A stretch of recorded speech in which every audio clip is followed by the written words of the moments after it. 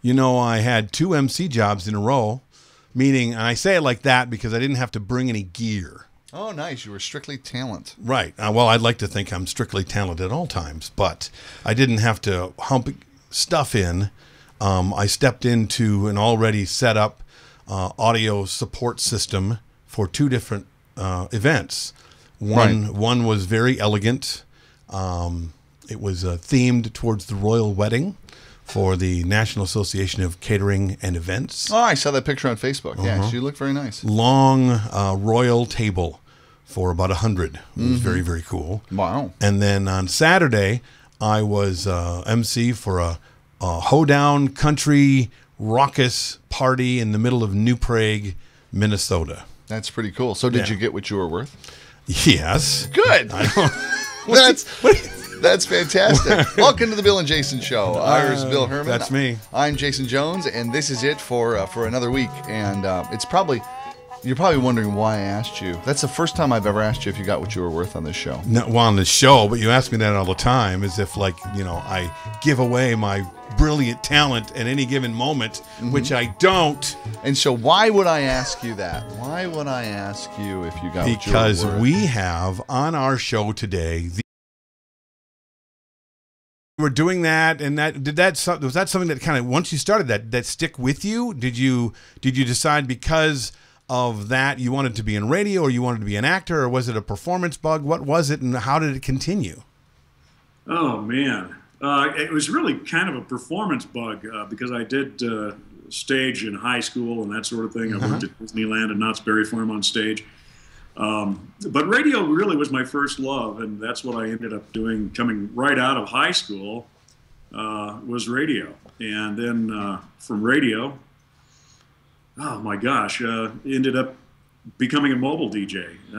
Really, DJ, disc jockey. Right. That's what I wanted to be. That's who I am. I'm nothing else. and I get that. Gained a reputation in Southern California as this outrageously priced DJ, and so DJs started calling and asking, how did we do it? And I've been answering that question ever since. So what had it that you ended up speaking that time? Because I saw you that year at Mobile Beat that made such a huge impact, and ended up buying these cassette tapes, which now I have CDs on your speeches and things like that. What was it? I mean, what made that person say to have you come and do it? And did you think you were going to have the kind of impact that you had? No. I mean, frankly, I didn't know what Mobile Beat was. I didn't know there was an association for DJs. Rebecca and I were just kind of doing our own thing and making a pretty decent living, and we enjoyed 11 weeks off for vacation every year or other pursuits. So we were doing fine on our own, and it wasn't until a local association leader called me and asked me to come speak to their group that I became aware that we were an anomaly in the mobile DJ industry, or so-called industry. And from that led to other speaking engagements to other DJ groups, and then one DJ from one of those groups, and I can't remember who it was, but they wanted to get free passes to the Mobile Beat show, and so they signed me up to speak. True story. And did it work? Did they get their free passes? I believe they got their free passes. The thing that really surprised me was how the lack of seriousness with which the show and the DJs at the show deemed speaking there. It was kind of a big party for these guys, at least this group that got me to go along with this. Right. But I take things seriously, as you might have guessed after 15 years. So I worked really hard on the speech called Getting What You're Worth. And they made fun of me, not unlike, Rudolph and reindeer games. Oh, right. Oh, nice seasonal tie-in. Well done. Merry Christmas. They made fun of me. We were working so hard on the presentation. But I still didn't expect the groundswell that happened, and that was pretty amazing. I was shocked and sleep deprived, and and very surprised. Well, and that groundswell turned into the Getting What You're Worth tour. I mean, what made you go, I wonder, maybe I should become an advocate for this? What made you, what were you thinking? That's what I want to know. Oh, my goodness. The clouds parted, the sun rays shone through, and there was a booming voice from the sky that said, "Mark, you must advocate for DJs." Wow, that's what I thought happened. Yeah. That's good to finally have the truth. No, one of my mentors, Tom Wilhite, said, "Find a need and fill it." And I think he was quoting Napoleon Hill. But there was a need that was presented to me. It was handed to me on a silver platter by the emails and the phone calls that I received from DJs, not just in the United States, but all over the world. And I knew immediately that I was supposed to be doing something differently than I was doing before. I knew that I had been a mobile DJ for 13 years and successful at it. And I needed to expand that to other DJs to have more influence on other people's lives. And I've been doing that ever since, 2003, I suppose. Wow. Say, going back to when you did set your rates, back when you and Rebecca were just starting off your entertainment company and you're deciding what to charge and what to do and what you were going to offer because, you're the originator of the whole idea of even doing the Love Story, and you have the Love Story workshop now to teach people how to share that. But you didn't come to the industry in the channels that DJs usually do come to the industry. It seems though you came from like a kind of a different background and a different point of view that seemed to inform like what you charge, what you would do, and kind of opening up. It was kind of like there was more possibility when you decided you guys were going to work together and create amazing things for people's weddings. Maybe you could speak to that point of view a little bit. Yeah, it's. I thought I was doing what most other DJs were doing. Frankly, I thought most other mobile DJs had an entertainment background. Otherwise, they wouldn't have gone into this trade, this profession. So, as I said before, I didn't know that there was any trade organizations or groups and meetings and all that sort of thing. So I put together a business plan, and it was based on earning my family income, and it was based on what I was paid prior in both voiceover and all the other entertainment areas that I played in. It's, nightclub, voiceover, acting, stage. I was paid very well, and at least union scale for most of what I was doing. So I brought that to my mobile DJ business. The value of a talent, the value that talent brings. Right. So that's really how I came about it. Is like, okay, how many events can I do in a year, and what do I need to charge in order to make the living that Rebecca and I had become accustomed to, and wrote a business plan. It was a simple one. It was only 3 pages long, but it was still a business plan, and it gave a good outline for what we needed to charge. And how did you decide what you were going to offer to do for them at their wedding receptions? I'm sorry, could you ask that again? How did you decide what you were going to offer to do for them at their wedding receptions? It's because you came up with a lot of like new, completely out of the box idea, almost kind of reinventing the role of what the DJ would do, Yeah, I guess that's what other DJs were doing. I didn't know what other DJs were charging. I just assumed that they had the similar background and experience. So I didn't know I was doing anything extraordinary at the time when we were doing expanded personalized grand entrances and the Love Story and recorded voice messages and all those types of things.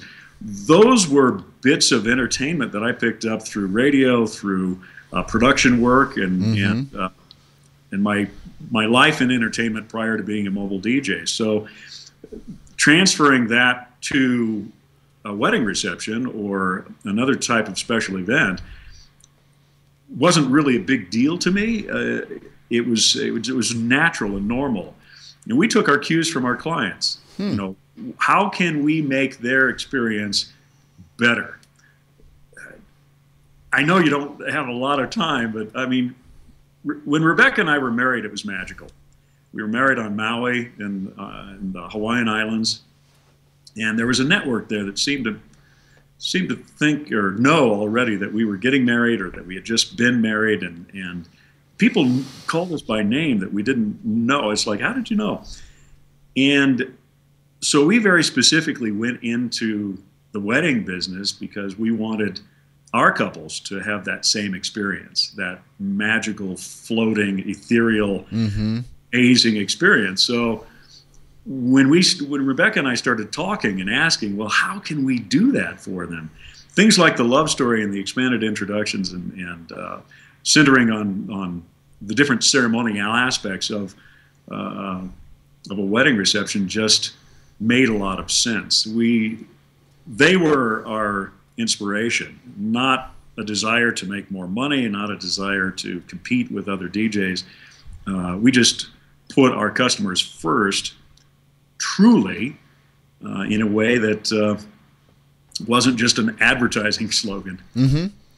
So tell me about then, you must have had specific lighting packages and specific songs you used for your introductions. Could you tell me about those?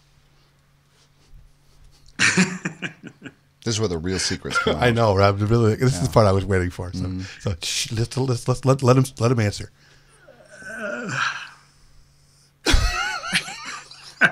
See, this is I knew we shouldn't have done the gotcha question. He's keeping his stuff really close to his vest. I don't understand. His handlers are going to be like, no gotcha questions. Just quiet. Let's let him answer. I had mini lights on my DJ booth so that I could see my paperwork, right, and knobs. But that was the only lighting I brought. But were they intelligent? You know, I like to think that everything has a certain amount of intelligence given to it. Until he's been on this show. Well, I mean, it's interesting, though. I mean, the reason I ask it is because that's what I know, that you get that question a lot. Tell me about what your packages were. How did you sell this to these people? What music did you play when you did this? I know you get these questions a lot, and what I learned from you, right? What I learned from Mark is it has nothing to do with all of those things. Nothing at all. Yeah, it's the experience that your audiences have, and I'm not saying that lighting doesn't add to that. It certainly does, and really expensive speakers and all that.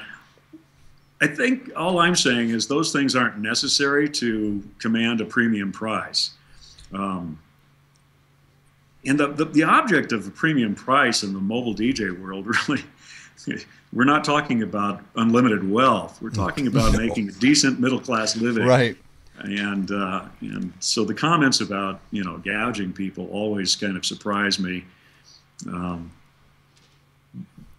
because they're just sort of ignorant, not the people necessarily, but the comment that, charging somebody above $3,000 for an event is gouging. But yeah, I mean, no, we didn't have lighting, and we didn't have special speakers and photo booths and that sort of thing. What Marbecca Extraordinary Entertainment provided was a master of ceremonies, music programming, coordination, pacing for the event, and planning, basically. So those are pretty basic services. What made it different was how it was exercised. And that's why our slogan is, it's not what you do, it's how you do it. Because I do a chicken dance, you do a chicken dance, Macarena, grand entrance, the love story now, a lot of people are doing that.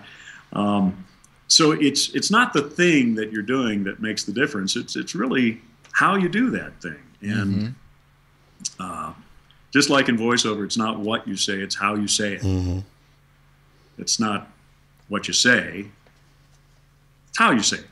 Correct. It's not what you say, it's how you say it. See, now he's showing off. Yeah. He's just, I like that about him. But so I think, well, and just kind of hearkening back to what you said earlier when you were talking about you taking the cues from your clients and then always asking yourself the question, how can I make this a better event for my couples? How can I make this a better experience for their guests? How can I and if you're always asking yourself that question, then your creative answers, are going to start, coming in, especially when you come from the talent background that you had, and you're drawing from that rather than just saying, well, I want to be a DJ, so let me draw from what every other DJ does and just replicate that. You just kind of came from I like wedding reception, I like this experience, I want to create this for others, what can we do? And got creative and went with that. You're actually putting an advantage of not researching every other company to see what they're doing and then deciding what you wanted to do. Well, and speaking directly to what the client wants. I mean, when I first started, I saw it as a place for me to show off too. The DJ shows up, and he wasn't a rock star, so he became a rock star. He got an audience. He didn't have an audience. He has one now. He can show what he can do, as opposed to having someone in mind around what they are going to do, as opposed to just having themselves in mind. And that was a stepping point for me as well. And I think one of the reasons why people were so enamored and surprised by his message, because even pricing had more to do with what they thought the client would pay him. Oh, sure. As opposed to what they were actually worth to that part of the event. And that message was so foreign to so many people in this, as even Mark said, this so-called industry that's still trying to define itself, that that's why when people still hear the getting what you're worth message 18 years later, they're like, whoa, really? It makes me crazy that it's 18 years and there are still people that go, wow, really? Well, I think it's fair to say, Mark, that, you could take that to a lot of industries where it would be like, whoa, you mean really? The whole value conversation. How do I be valuable enough for my clients to want that I can command the whatever you want to make for your business? Or even think about what you're doing as a business. Yeah, I talked with a guy that, a big electronics president in Silicon Valley, does a lot of business in China. And he was asking me about mobile DJs and what I did and about my training and advocacy. And to be honest, I felt a bit sheepish talking with him about it. Really? Yeah, I did. I mean, we're talking real money. We're talking billions of dollars exchanging hands. And as I talked and as he grew interested, I realized that, yeah, it is a message that goes across the board. It isn't just applicable to mobile DJs. That was my passion, was mobile DJs. That's the reason I haven't taken it to another group of business owners or professionals quite yet. But yeah, the themes are universal, absolutely. And there's a lot of small and micro businesses that owners that struggle with pricing and struggle with competition. And I think the most important thing for any business owner to understand is that competition is in the middle of the bell curve. That's not where you want to be with everybody else. There are fewer customers and far more providers in that bell curve. And so what you need to do is to work on these three things: talent, caring, and love, or TLC, talent, love, and caring. Caring isn't enough. You can care about your clients, but if you don't have the talent or the skills to give them what they need, then it's worthless. So you have to have both the talent and the caring. And love just brings it to a brand new level. And that puts you out of the bell curve, out of the center of the competition, and into the 90th percentile. And once you're in that range, even at a price that's 5 times higher than everyone else, what happens is that you'll find that there are far fewer mobile DJs in that 90th percentile, and a lot more customers who want quality, who will spend the money to have what they desire for their events. Well, and how much of that is in being different, differentiating, not trying to sell, I'm better. I'm better than that guy, so you should pay me 5 times as much. But rather like, well, this is, you know what, the experience that we're going to create together is going to be different from working with ABC DJ Company. Yeah. Or maybe not so. I don't know. What do you think? Being unique is everything. It's how can I even speak to this in a soundbite? It's impossible to. Structure. Cue elevator. Well said. Well said. Structure establishes professionalism. Right. So that's where you need to know the fundamentals. How do you give a welcome? How do you give an introduction? How do you do these things properly? And that kind of structure, it's not unlike playing a piano. You can be unique by just stepping up to a piano and just, pounding on it. Right. You can be absolutely perfect self-expression. You can be absolutely unique, pounding on it. But it's not music until you learn the fundamentals. So you work on scales and you work on chords and you work on, we're using both hands, etc. That's the structure that establishes professionalism in the minds of your audience. Then the artistry is what comes next, the expression of that. That's where you become unique as a master of ceremonies, as a mobile DJ, as an artist, as a performing artist. It's a term that I've been using for, 15 years as it applies to mobile DJs, which is kind of funny because it's now catching on. But anyhow, that was my take. And going back to some of your original questions is how did I treat my mobile DJ business differently? This is how. This is that question that I've been trying to answer for all these years. It's taken me around the world because DJs continue to ask the question, how did you do it? How did you earn your family's income for 13 years straight, charging 5 times as much in one of the most competitive markets in the United States? And if it were just one answer, if it were just, it's this, thank you very much, well, there would not be a need for the Marbecca workshops, for the Getting What You're Worth message, for everything that you work with people on a regular basis. You wouldn't have been able to just step right out of the box if it was just one thing. I completely get that. And one of the reasons why we're so excited to have you a part of Mobile Beat Las Vegas, and Mark's going to be speaking to the first to the first part of that Tuesday show. Everything starts on Monday, and he's the first presenter on Tuesday, starting I think around 10:30 in the morning, and I'm looking forward to seeing the tie choice you make, mostly. Yeah, will it be blue or will he go for the red again? Will this be mixture of both? It'll kind of set the tone for like what's coming at us. Watch for the tie.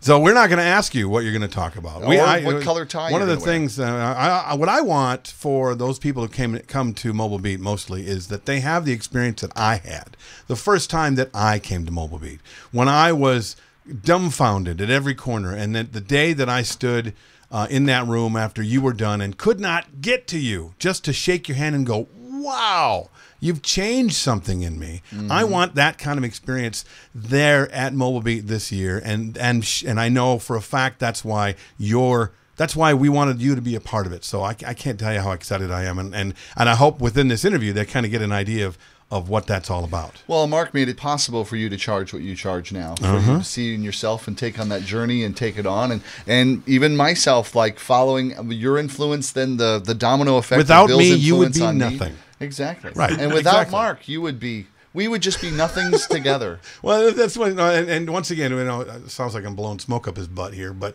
I've told him that on a regular basis, that without him, and he's regularly told me, duh. No, he's regularly said to me that all he did was open the blinds. That it was always possible for me to be able to be charging what I was charging. Now, creating mastery is where I got down to the nitty gritty around the mentor that he became for me, and I know that he is for other people. So he opened the door and you stepped in. I'm saying, baby. Mark, I can't wait for us to see you, get together, hear you speak, be a part of the show, work together. It's gonna be the best coming up in February. I can't wait. Beside myself. Don't forget Las Vegas. Yeah, this Mobile Beat show is going to be one for the history books. Yes. I have such a lot of excitement, a lot of trepidation about it, of course, because I know that a lot's riding on this show, on my shoulders for this show, and for you guys as well. But I have so much confidence in your abilities to make this spectacular. Well, it's easy for us to do that because we know that it really is not on our shoulders. It really is on yours. Right. So I'll only say one thing about the speech that I'm going to give. Yeah.